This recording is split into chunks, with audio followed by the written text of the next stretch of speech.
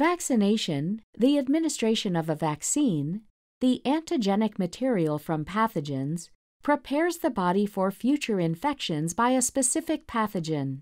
When a vaccine is first administered, an antigen-presenting immune cell, or APC, such as a dendritic cell, engulfs the antigen from the vaccine, degrades it, and displays pieces of the antigen on its surface.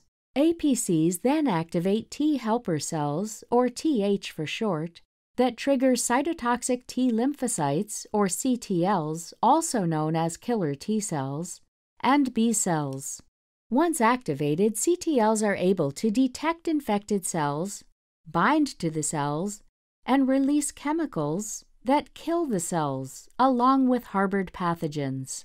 Post-activation by Th, B cells divide into plasma and memory B cells. The plasma cells make antibodies that bind to vaccine-introduced antigens to destroy and eliminate them from the body.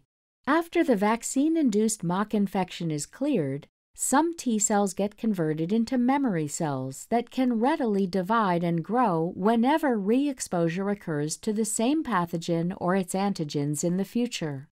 The memory cells and antibodies generated via vaccines against a specific pathogen remain in the body for months or years at a time, depending on the vaccine. When an individual gets infected by the same pathogen or antigen that they were vaccinated against, the memory cells will recognize the antigen and can divide rapidly to produce a quicker immune response.